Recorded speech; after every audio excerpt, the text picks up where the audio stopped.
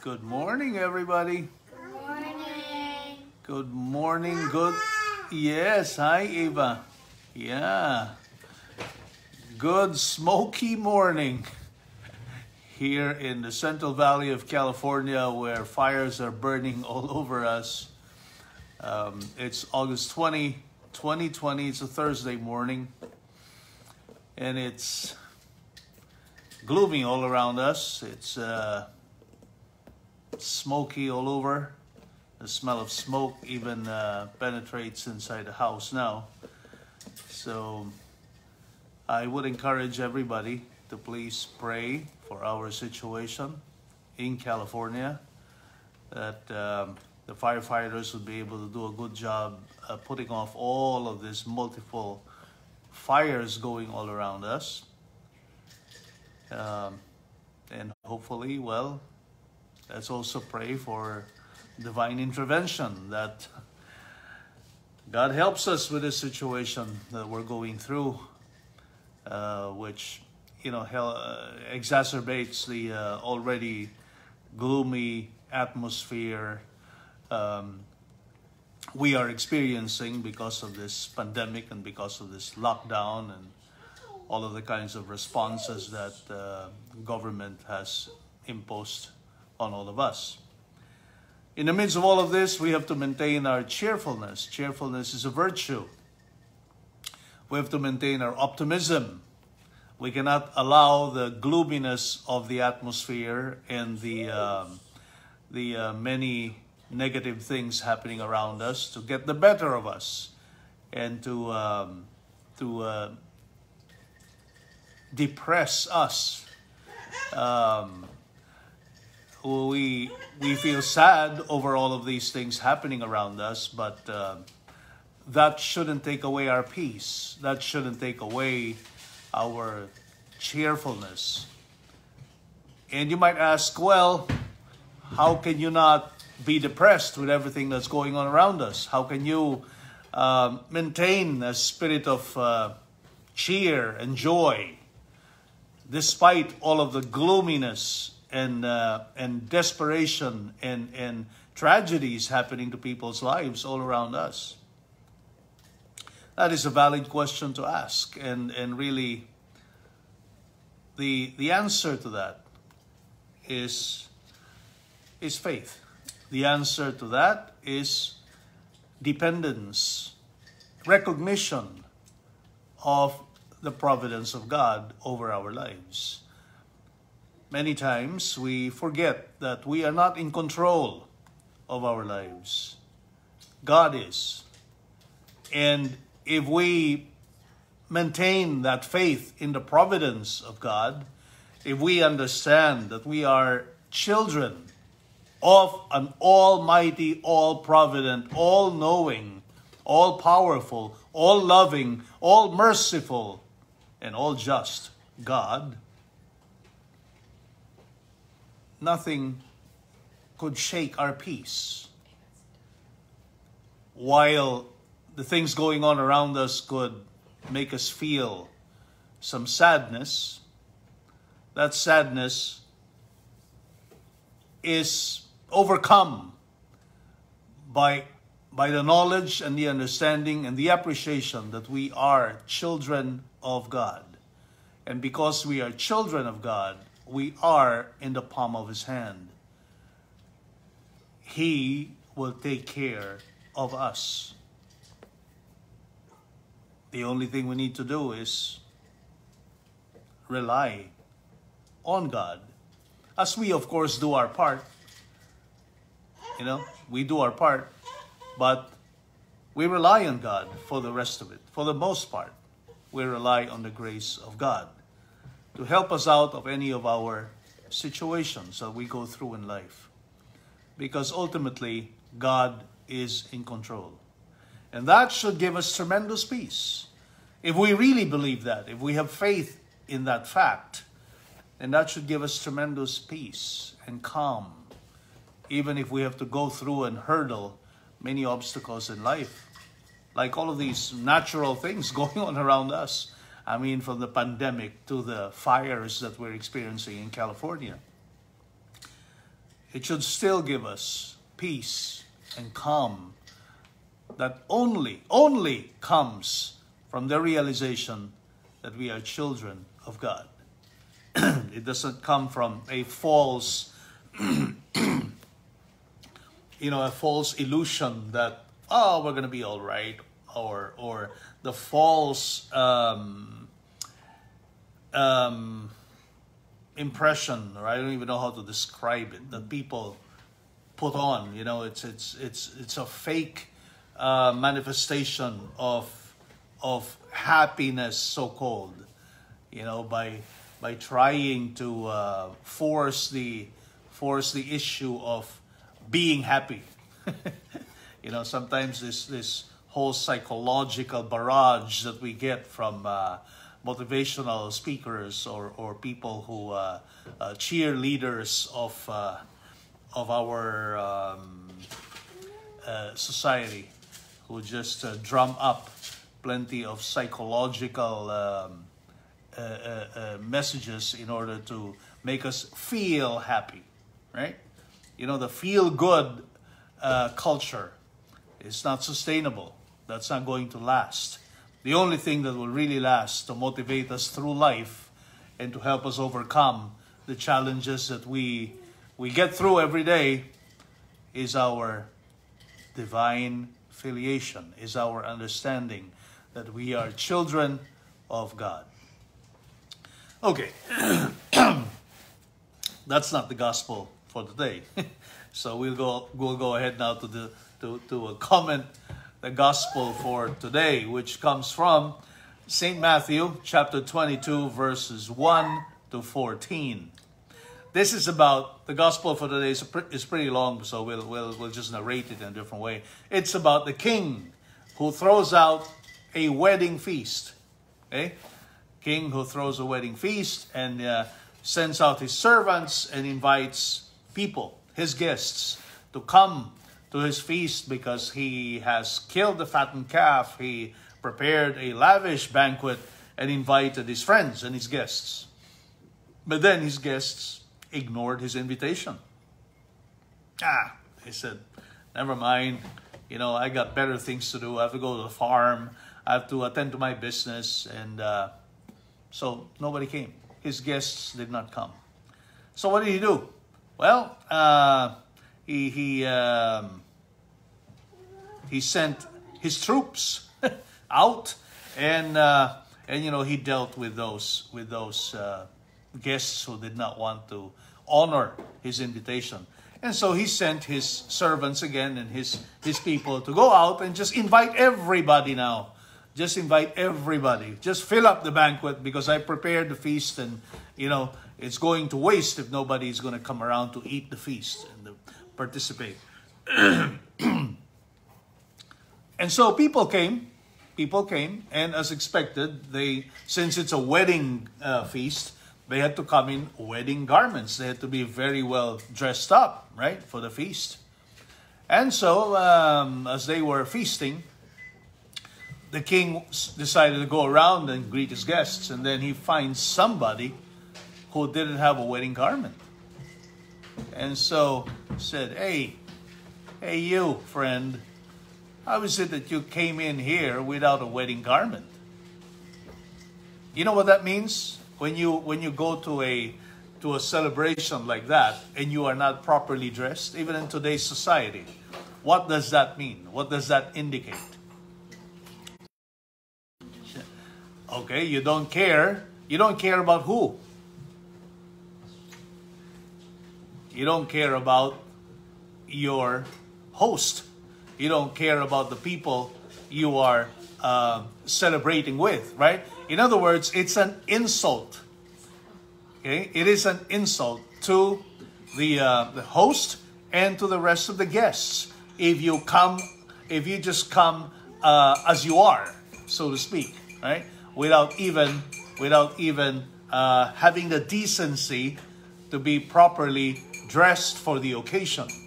You are actually insulting your host. And so the king dealt with him appropriately. And how is that? Well, kick him out of here, bind his hands and feet and throw him outside. He's not worthy. to celebrate with me, not worthy to celebrate the feast with the rest of us. Okay, so what is that telling us? What is the lesson? What is the lesson that we need to learn from today's gospel? What our Lord wants to teach us in today's gospel is that we cannot be presumptuous. Okay? We cannot be presumptuous. While, yes, everybody is called to be in heaven. Yes, we were all created by God to live happily forever with Him in heaven. Yes, the invitation was issued to everybody. Okay? Yes, you were baptized. Yes, God died on the cross to save you. But you know what? He who created you without you cannot save you without you. I forget now where I get that quote, but that's a classic quotation that is applied to help us understand this situation. Okay? Where, in truth, while God, what's happening to Ava? While Jesus died once for all to save everybody, okay, He still requires that we put the effort to make good, to be worthy of that salvific mission that He wrought for each and every one of us. Okay, what is distressing Ava right now? Okay, so He still needs us to cooperate. Okay? He needs us to cooperate with His grace. He needs us to cooperate with His providence. He needs us to cooperate with the way that He has designed life for each and every one of us. He needs us to cooperate with the way that He had intended to bring us to heaven. We cannot ignore His invitations. We cannot ignore the different signs that He shows us in our lives, like these guests did, right? Who ignored the invitation of the king to the feast. We cannot be presumptuous like that guest and think, oh, you know what? Jesus died for me already. I'm saved. I am going to heaven, right? Like many of our Protestant brothers and sisters think. They think that just because Jesus died for them once and for all, that's it. Heaven is assured. I'm going to heaven. So I can go any which way I want. I can travel this road of life any which way I want. Well, that's like going to the wedding feast in your pajamas, right? Going any which way I want. Like that guest who was thrown out of the wedding feast, who did not care to prepare himself properly, who did not even care to groom himself appropriately, who didn't even care to don the proper garments. You see, those are all the efforts that only we can do, like personal grooming, personal care for ourselves, putting on the best garments to be worthy to present ourselves to the king, and so that we honor the invitation of the king properly. Those are all the little things we ought to do with our lives in order to be worthy to sit at table with the king and celebrate the feast. We cannot presume to just be accepted by God without the preparation needed that this life allows us to precisely do every day. So we cannot be presumptuous. Okay? This is the sin of presumption that this gospel is teaching us all about today. We can never presume that we will be saved. We can never presume that we are okay just because, we do a few things. Like this guest. He did a few things, right? He went to the feast. At least he went, right? So you cannot even compare him to those that just ignored the invitation. There were many other people who ignored the invitation. But this guy who went to the feast in his pajamas, at least he went, right? And there are many Catholics like that. Many people are like that. Oh, you know, at least I go to Mass. When I remember, or, you know, or at least I pray once in a while, like I pray so I don't get this virus, I don't get sick. Or once in a while when I remember, I call on God. See, it's just like this guy who went to the wedding feast in his pajamas, in his street clothes, right? At least he did something. He went to the feast. Well, no, we cannot behave like that. It's not just a question of at least we did something. We have to do the right thing. We have to groom ourselves properly. We have to don on the wedding garment. Okay? And we need to present ourselves to the King in this feast well dressed for the occasion. And guess what? Our whole life is a preparation for this feast. Our whole life is a grooming process, so to speak. Our whole life is a life dedicated to that point where you're going to put on that wedding garment when the call of death comes. And the invitation is issued for you now to come in and participate in the feast of the King. See? But all throughout life, we need to keep grooming ourselves. We need to keep combing that hair, so to speak, or, you know, washing our face and bathing ourselves, so to speak, from sin, right? And for that, we go through the sacrament of confession, and we avail of the sacrament of Holy Communion in order to nourish ourselves. Okay? Our whole life is a preparation process for that one big day when we would don that wedding garment and celebrate the feast with the King forever. So we cannot be like the foolish virgins, for example, in another parable, right? Instead of being prepared to welcome the bridegroom, they did not prepare their oils, right? They just waited until the last minute, and then all of a sudden the bridegroom comes and they all started getting rattled and say, sorry, we're not prepared, let's go and get some oil. Same thing is like with this guy who came in his pajamas, right? He was never prepared to go to the wedding feast. He never prepared himself. He just came as he was. Therefore, the King said, no, you are not worthy to be here. Get out of here. Bind his hands and feet and throw him into the fire. Outside will there be gnashing and grinding of teeth. Okay? So, we cannot be presumptuous. Many are invited. This gospel ends this way. Many are invited, but few are chosen. Only those who are prepared are really chosen to participate in the feast. So let's be on our toes. Let's be consistent with our grooming and preparation process. Let us not let our guard down. Let's not be lazy in this effort to keep preparing ourselves for the big feast in heaven. We have to live our lives always ready to be called anytime to don that wedding garment. Okay. You ready, Joe? I think Joe is always ready. Okay, we'll start our day. Have a good day, everybody. That's it for us. Done with breakfast, and now we're about to go to Mass and start this smoky Thursday. Again, please pray for us here in California. There are plenty of fires going on, okay? And let's pray to end this pandemic. And by the way, tomorrow's Friday.